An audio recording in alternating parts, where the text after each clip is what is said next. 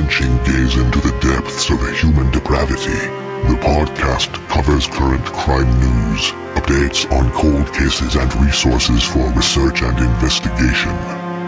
True Crime Review often discusses disturbing and violent crimes, so listener discretion is advised.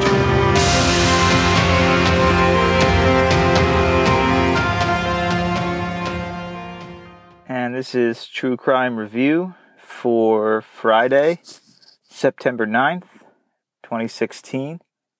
Today we're gonna do 4 stories. I know it's been a few more days than I said it would be at the end of the last episode. Still feeling this out.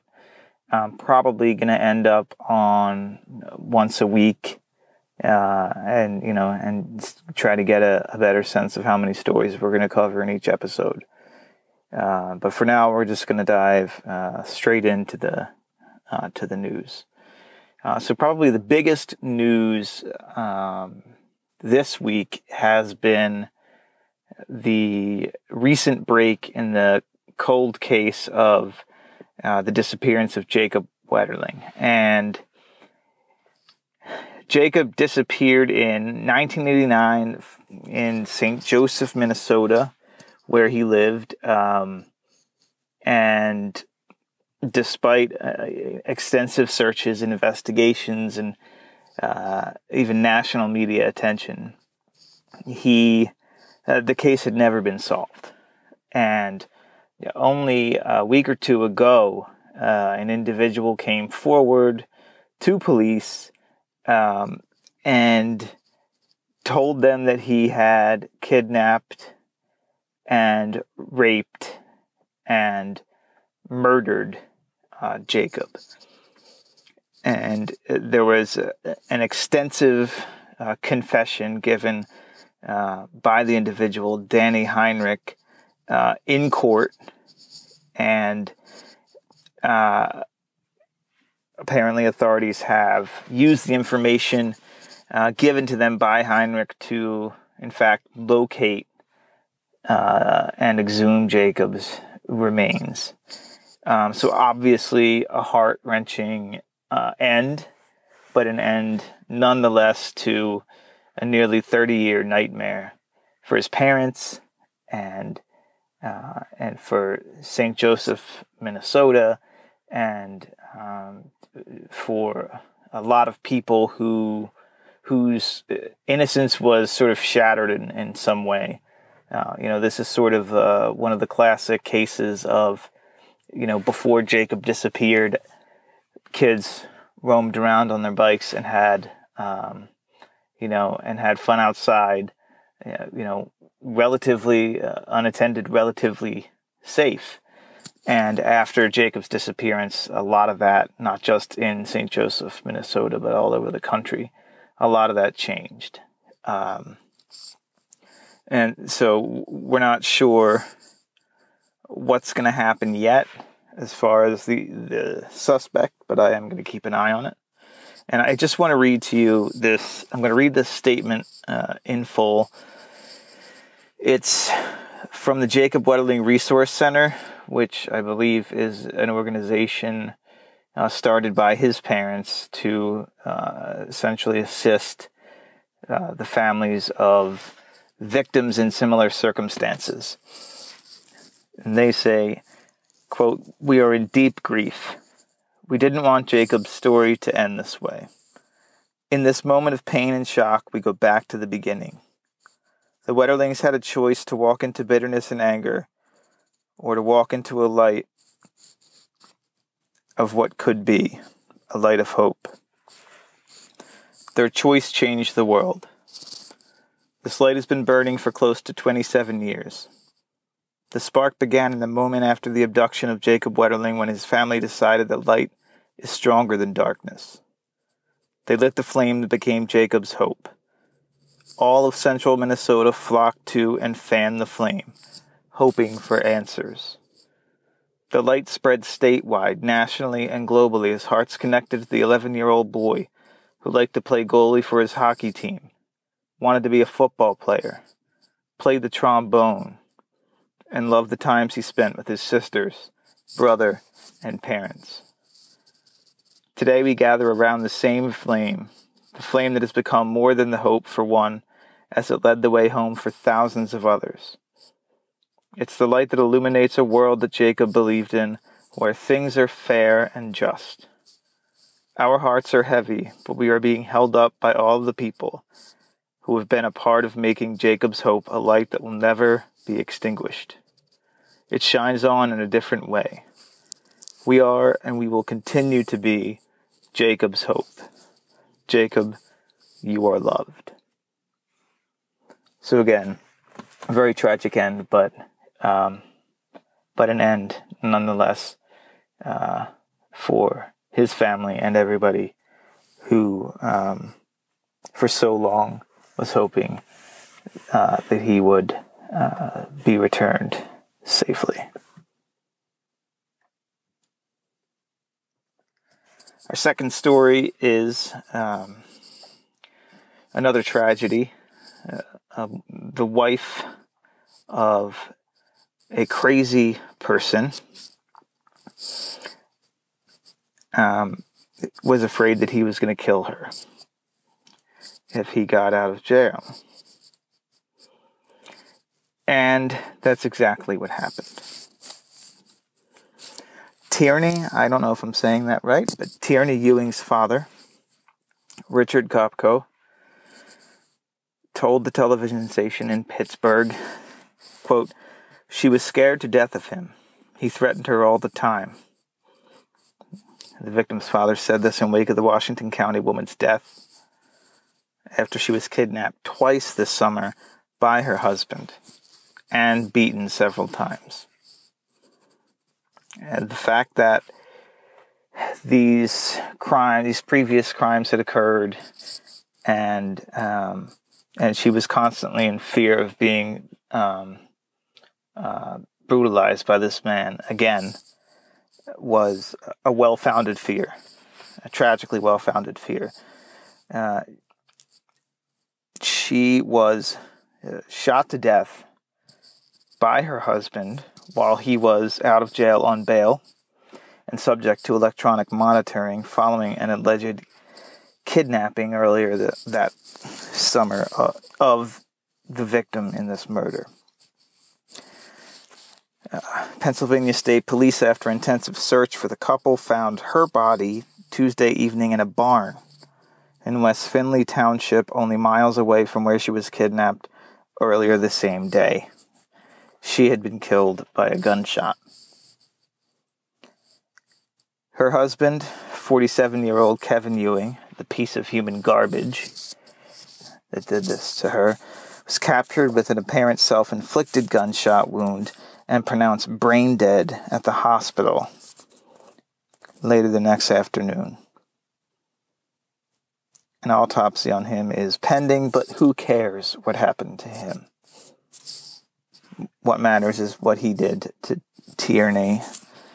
I really hope I'm pronouncing that right. I feel really bad when I mispronounce names. Tierney Ewing. Washington County Judge Gary Gilman is probably searching his conscience a little bit this weekend following his denial of the county district attorney's office request to deny Mr. Ewing bail, and the judge's decision to release Mr. Ewing on an electronic ankle bracelet under a $100,000 bond.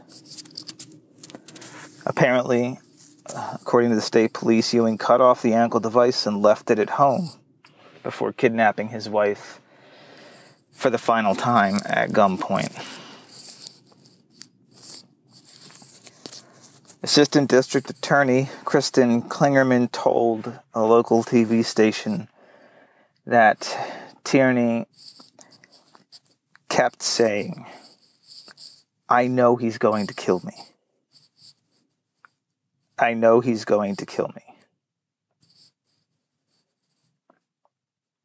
The victim's father added, "They put a bracelet on him and she's 6 miles away. Oh, give me a break. Something's wrong with the judging system in this country." That gentleman is right. That gentleman is exactly right.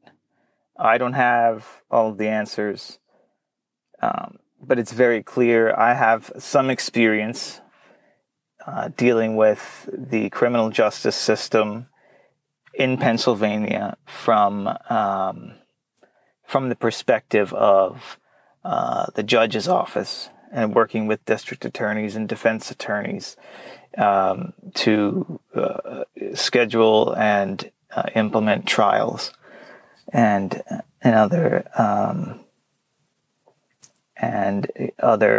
criminal justice matters. And domestic violence is an extremely difficult type of case to work with, because similar to sexual assault or child molestation, once the accusation is made and acted upon by the state, it's very rarely it goes away. And so I think that there is a misguided reluctance among many judges to stick that phrase, abuser, domestic violence, criminal, on people without 1,000% proof, and that's just not the kind of policy that's going to keep women like Tierney Ewing safe.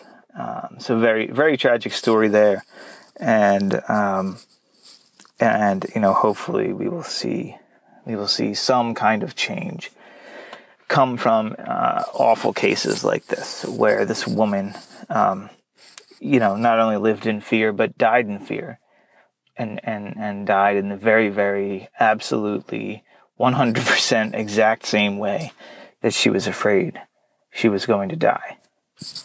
Just terrible. Our third story is also tragic, although it's a little more mysterious. Rita Mays made a phone call from a rest stop near Wolf Creek, Montana, earlier this week. She called her, 2 phone calls actually. She called her husband and daughter on the way to Spokane, Washington, saying a large man in a black hoodie had hit her on the head and put her in the trunk of her black Pontiac Grand Prix. And authorities found her by tracking the cell towers that her phone was pinging, and found her in the trunk of her car in an industrial area near Geiger Boulevard and Spotted Road. She was in the trunk with a single gunshot wound to the torso. A handgun and 2 spent casings lay next to her. And this was widely reported in local and national media earlier this week as, just what we said. A woman trapped in her own trunk made a couple of phone calls to immediate family telling them, that she had been carjacked and kidnapped in her trunk, and that she needed help. What changed later in the week, yesterday and today, Thursday and Friday, is the following.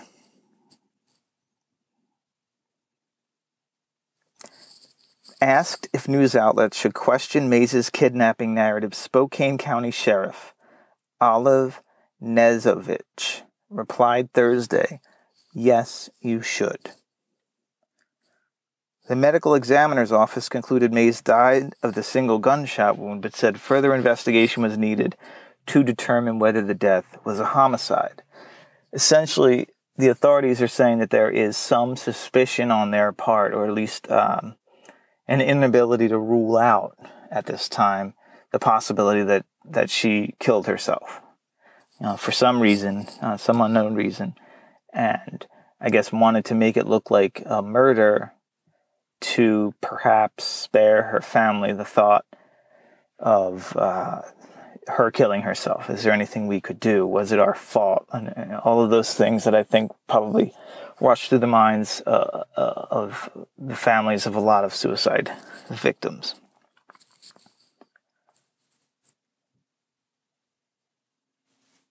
someone used her credit cards at 2 convenience stores in the hours before her death, and her daughter is apparently not questioning the manner of death. She is feels very sure that it was a homicide. Her daughter said that she believes her mother was abducted. She did not hit herself, stuff herself in the trunk, and drive all the way to Spokane and shoot herself. Deputies reported no one else was in the car when they found it. The keys were in the ignition, and the purse was in the front seat. There was blood on the ground, and a $20 bill lay nearby. So the fact that the car is abandoned with the body of this woman, Rita Mays, and nothing is taken. There's a purse, there's cash, nothing is taken. It does leave some questions, because if I'm carjacking this woman, I want her car, okay, but the car is abandoned. Maybe I'm a sexual predator. There's no indication, at least in what's been reported, that she was sexually assaulted. Maybe I just want money. The purse and cash are left behind. So there seems to be not only none of the usual motives for a person close to a victim to commit murder or kidnap, but really none of the sort of non-motives that you would attribute to a compulsive violent offender, like a serial killer or a sexual predator or something like that. So I don't think that it's crazy that authorities, are trying to decide whether the evidence points more towards homicide or suicide. The sheriff told reporters that people should hesitate to call the death a homicide, quote, until we actually find out what is going on. So that's sort of a mystery up in the air. And I'll definitely keep an eye on that, because, whatever happened, homicide or suicide, it's again, there's always the primary victim and sort of secondary victims of a crime.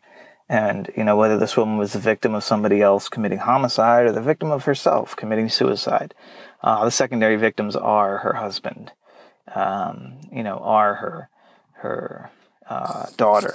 I'm sorry, I don't know if she is currently married, but her father was quoted in the story. Oh no, I'm sorry, she is married. Anyway, her whole family has been victimized by this, so hopefully they'll get answers. We're going to do one more story today. I know maybe you're watching the clock here. This is almost twice as long as our first 2 episodes, and that's just because I'm starting to get the hang of our format and what we're looking at. And you heard the introduction. Maybe it scared you. To some extent, it's supposed to scare a little bit. So, it catches your attention. I hope you like it. Last story is an awful, terrible story. It takes us to China, where I forget if it was episode 1 or 2, but we did talk about one of China's most notorious serial killers recently being apprehended, married father of 2. We are going back to China for this story, where apparently there is a tradition. I don't know if tradition is the word, but especially it still exists in a lot of more isolated rural communities. There's a tradition of ghost weddings. In February, 2 men posed as matchmakers and promised a mentally disabled woman they would find her a husband. They lured the woman away from her home and stabbed her with a needle full of a powerful sedative, killing her. The men then hired another man to drive the body to a different county in a different province, where it was sold for 35,000 yen for use in a local ghost wedding. They tried the very same thing again This past April, however, this time their vehicle was pulled over by police and a dead woman's body was found inside. Last week, the men were charged. They were charged with abduction, human trafficking, and murder.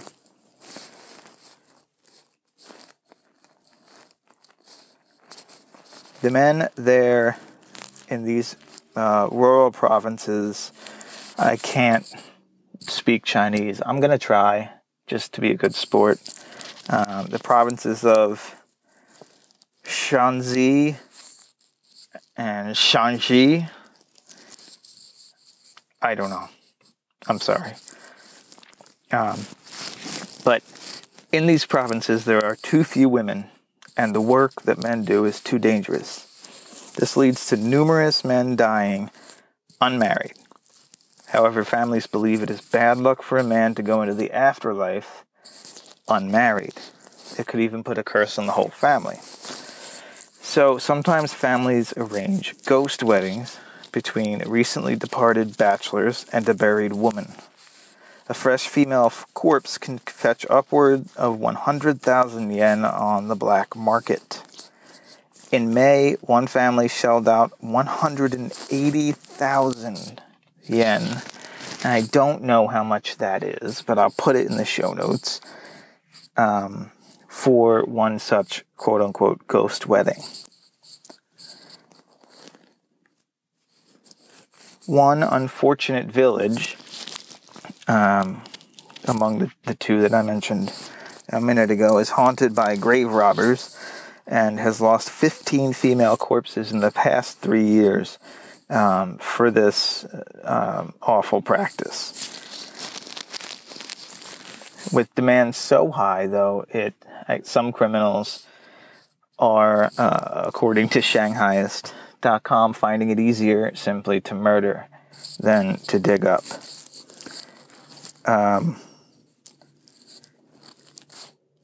While corpse brides and ghost weddings are illegal, it still seems that the business is going strong. Last October, police in one of these provinces detained 3 people suspected of stealing a corpse for such a wedding. And back in 2013, a gang of 4 was caught selling 10 corpses for 240,000 yen altogether. So, that's awful, right?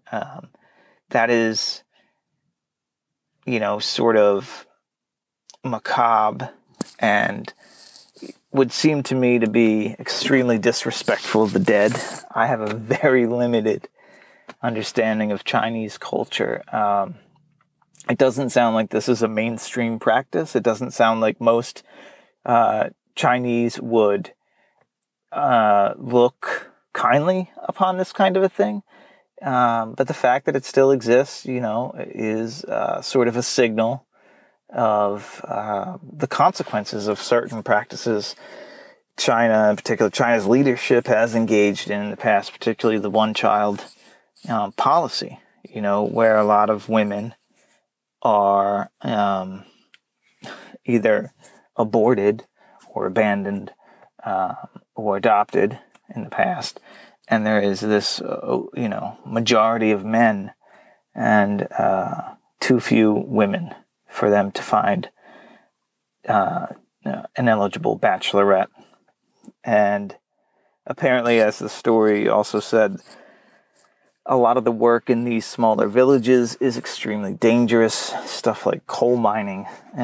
So the combination of very few women and just a short life expectancy is apparently leading to a lot of men dying single. And that, coupled with a rural, more traditional and more isolated village setting, seems to be the perfect recipe for these murders and grave robbings for so-called ghost weddings. That's about it. We're going to finish this one up, about 25 minutes. All told, you can find the podcast on iTunes. Finally, you can find it on Google Play, True Crime Review. Our primary publishing platform is SoundCloud. If you like SoundCloud, you can go to soundcloud.com/True Crime Review. You can find us at whatever network, social network you want to find us at, .com/True Crime Review. Except for Twitter. Twitter, we are True Crime Rev. True Crime REV, because somebody else, and if somebody else didn't have it, it's too long, True Crime Review, to use as a Twitter username. So we also have email, finally. So you can send an email to podcast@truecrimereview.net. And you can, that's probably the best way to submit things like criticisms, comments, story requests, anything like that. If you do want to leave a review, I hope that it's going to be positive, and the best place to do that is iTunes, because that's sort of the easiest way to get us some more listeners. Finally, for Redditors, we are on Reddit at reddit.com/r/True Crime Review, and the stories we cover on the podcast, as well as many, many others, will appear on that subreddit, and it would be great if we had more users over there who would vote up the stories that they want to hear. Every week. This looks like it will become a weekly thing. It'll probably start going on Wednesdays instead of Friday like today. But once again, thanks a lot for listening. This has been episode 3 of True Crime Review.